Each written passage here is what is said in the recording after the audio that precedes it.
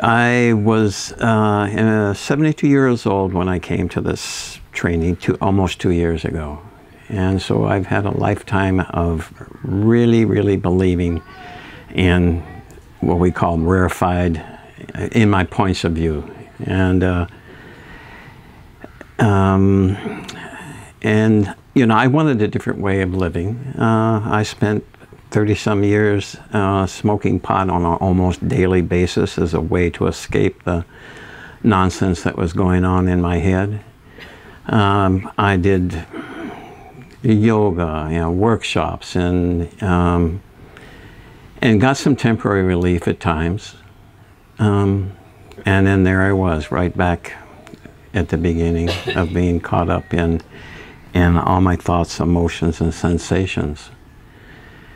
I came to the, excuse me, I came specifically here to Armbold last January of 2010 to take the 12 empowerments because I saw such a marvelous change in a friend. And I asked this friend what to do, you know, how can I get what you have?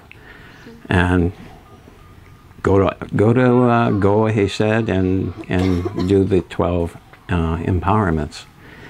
And so I wanted what he had, and I came, and as soon as I was finished with that, I knew that I had found what I'd been looking for all my life. The search was over for me. I mean, it was just totally clear that if I committed to this program, to this teaching, and made myself as available as possible, that I would achieve well-being beyond my wildest dreams. And today I can say that that has come about to some degree.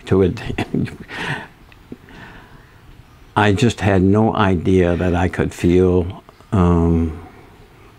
as good as about myself and about other people as I do today. And it keeps getting better. As you know, I've heard that when I first came here, oh, it keeps getting better. And you know, 6 months ago, I said, oh, I can't get any better. This is great. And it does get better. It's just a never-ending evolution of more stability, more mental and emotional stability, and an inner peace that I didn't think was possible.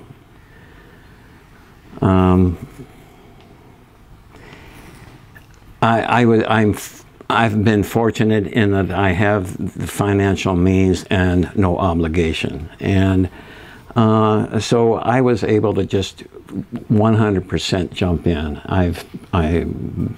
After the 12 empowerments 2 years ago, I went to Bagsu, then I went to Sweden, and back here, and to Sweden again this past summer. And so I spent a lot of time with community, and I've had a lot of opportunity to be a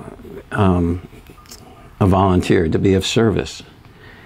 And that in itself has been an incredible experience for me, to be able to, didn't realize how important it is for my own well-being to be able to contribute to the welfare of other people and to the organization, to making things work.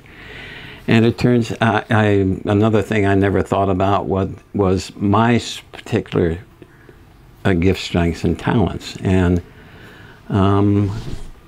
I've become aware of some of them, and I see that they are of value to others, and yeah, and it's so nice to be able to share them. The four mainstays. So I've been hanging out in community. That's an easy thing, and the support and the love that's happening within the community is just incredible. The teachings, every teaching that comes that gets in my face, I take it, and yeah, I just, you know, it's the same message over and over again, and it just seems fresh and new almost every time. And yeah, and it gives me well, a guideline or a signpost of knowing, okay, well, now I'm experiencing that. You know, like maybe 6 months ago, it seemed like a goobly gop, like I don't know what they're talking about. And now that particular thing is in my experience. Let me see, what am I? Oh, the trainer. Yes. Okay. Well, I had some resistance with that at first. And that has changed. You know, I've come to see that just, well, for instance, recently I've let me see. Let me back up a little bit more. Things have fallen away without any conscious effort on my part. As the community, the trainees, and taking short moments. In doing those practices, I've ways of being, ways of thinking have dropped away without any conscious effort. Well, now I've come to a point that I really have to get off the pot and start doing some things. And one of the, well, there's a few things. There's, I,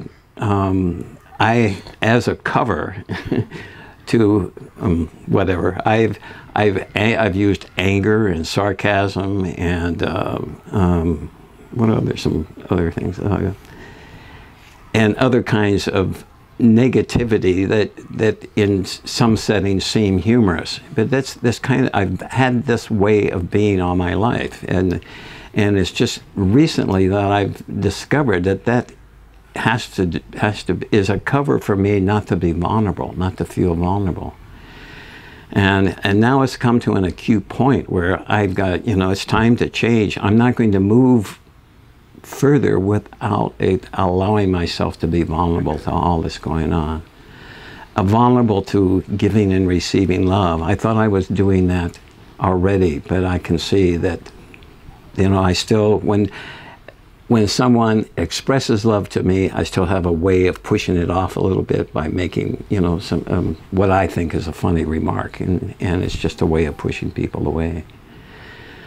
So, and then what I know is, from my experience up to this point, is I will work through this. I will get through this with the help of my trainer and the community, the trainings, and short moments. And that assurance of knowing that the solution will come if by just persisting. Yeah. Yeah, so I'm glad to be here. I'm glad all of you are here. And thank you very much.